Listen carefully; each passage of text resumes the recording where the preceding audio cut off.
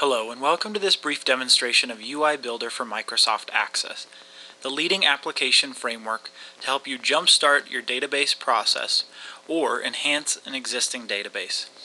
What you're seeing here is a typical Microsoft Access database using the Access Switchboard Manager, which has been the same since Access 2.0 in the mid-90s. Now what you'll notice here is you have some fairly easily configurable navigation with buttons associated with labels. It's not very intuitive, however, from a user perspective in terms of the number of windows you have to open and continually shift the windows around. And if you need more than the 8 typical buttons, you need to start adding layers to the dashboard, making it additionally more complicated. Now let's see how we can take UI Builder for Microsoft Access and significantly enhance your existing database in minutes. As you'll see, we have the main window for UI Builder. In this case, we have a form, Welcome to UI Builder, displayed. There are 2 additions to UI Builder, the Enterprise Edition and the Business Edition, and I'll speak briefly about the differences in a moment. The left-hand side here has the menu buttons. As you can see, there's only 2 menu buttons at this point, a Configure and an Exit button. You can configure up to 8 menu buttons very easily. But the first thing we're going to do is we're going to migrate our existing application we just looked at into UI Builder. So I'll go ahead and open the import wizard, select the database and the tables that I want from my database. I don't need to import the switchboard manager. Have a report here and nothing else. So the forms and reports are now being imported into your database. So we have the forms now in the database, and you'll note here you don't see the navigation pane in Access 2007. We have a configurable button here. You can turn it on or off if you don't want your users to see the navigation pane, and now we can expose the navigation pane. And you'll see here the customers table, the orders table, and several of the forms, the customers forms, are now available. So the first thing we'll do is just personalize the application. So as I mentioned, you can change the application name. Maybe my company is South Shore Realty. And we also happen to have another line of business where we handle orders. So I'll just call this the South Shore Customers Database. South Shore Realty. And here's where you would put your website, which will drive some of the links when you click on specific areas, opening up the hyperlink there. There's additionally the About box that you can configure. Now the Enterprise Edition has user level menus, and what that means is as we define menu buttons, both on the left hand side and sub-menu buttons up here, we can define them by user. Because of course you might have different user roles in your database. Some users you may want to limit just to read-only access to see specific information, and others might be power users and you want them to have access to different forms in your database. UI Builder makes that very easy to define at a role-based level, and then you can associate users to those roles. So let's continue with our personalization though. So maybe the first form we want to show for the user is going to be the customers form. So I'll go ahead and just navigate and find the customers form. And note that in the Business Edition you have this level of flexibility to configure. It's just not at a user level. Now the next thing is I might want to select a logo that I want to display instead of the UI Builder logo. So that's very easy to do as well. It's on my desktop here. Okay, and then finally, maybe I don't like this color scheme, I want to create my own, so I'm going to click on Edit Color Scheme. There are some predefined color schemes that come with UI Builder, and you're absolutely free to customize those or create your own. I'm just going to go ahead and click green since it's consistent with the theme. Now you note this little pop-up window here. If you are experienced with Visual Basic, this kind of feature is also available to you, so that if you are a developer with Microsoft Access, you have some great tools in your toolkit to really advance the presentation to your users.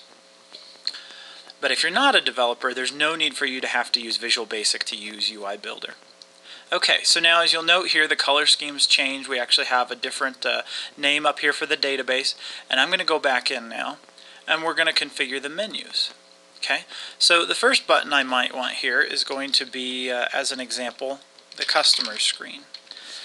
And I can select from up to 25 or more different menu commands that are pre-built and don't require Visual Basic, whether it's creating an email, executing a mail merge that I've predefined, opening a dialog box or a file on my computer, or a subform in this main form window that you see here. I can also open a URL and numerous other commands, and all of this doesn't require Visual Basic, and that's the power of UI Builder, is you can really enhance your existing database without being a Visual Basic expert.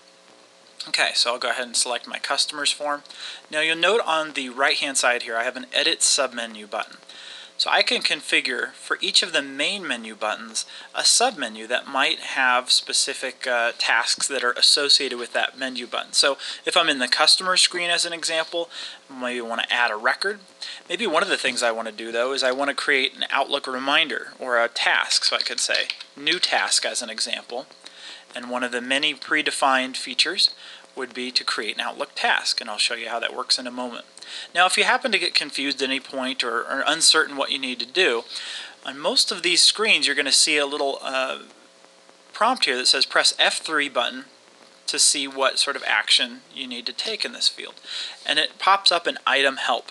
And this is going to give you more detail about this particular command and how to configure it. So it's pretty simple here. I just have to put create Outlook task. I can define up to 5 submenu buttons. And I can also say whether I want it to show by default or be hidden by default. And I can do that again individually for each main menu item. Now maybe I don't want anything in the second menu option button, but in the third I want to show orders as an example. And I can again select from the different menu buttons and options. And I'll go ahead and do that. And maybe I don't want a submenu for this particular form. And maybe the final button that I'm going to configure is just help. And perhaps for my users, I want to be able to launch them to a help site.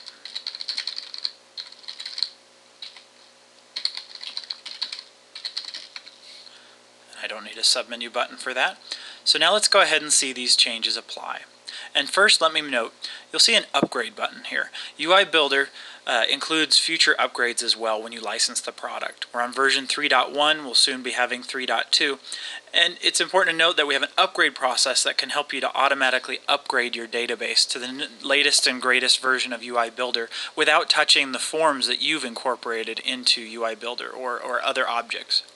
So I'll apply settings here. And now you're going to see the menu change again. Now we have our customers button. I didn't have anything in the second slot, orders, and then the help button.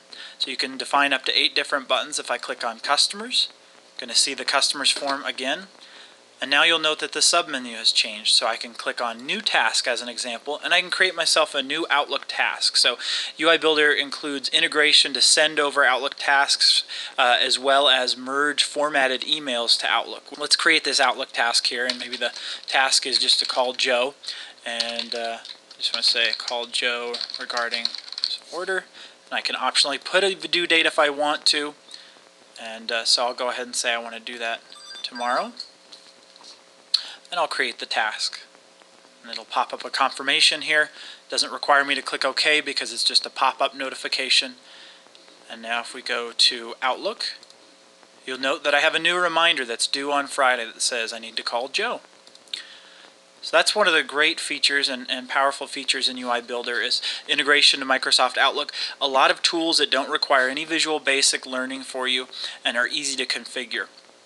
And if you're a software developer developing for a client, you can jumpstart your project and start to work on things that really matter, such as the forms user interface, as opposed to spending all your time on the menuing and overall appearance.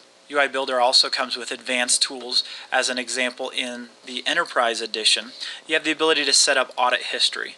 So if you've ever wanted to be able to track changes, adds, deletes in your forms, UI Builder has a very easy facility to help you set that up. And if you're unfamiliar with Visual Basic, all you need to do is be able to cut and paste. There are too many features for me to demonstrate here, but hopefully this gives you an idea of the powerful capabilities available in UI Builder. We continue to enhance the product. We have thousands of users worldwide that are using UI Builder to accelerate their projects and enhance their databases. We encourage you to learn more and download a free evaluation on the OpenGate software website at www.opengatesw.net. Thanks for your time, and we hope you enjoyed watching this demonstration.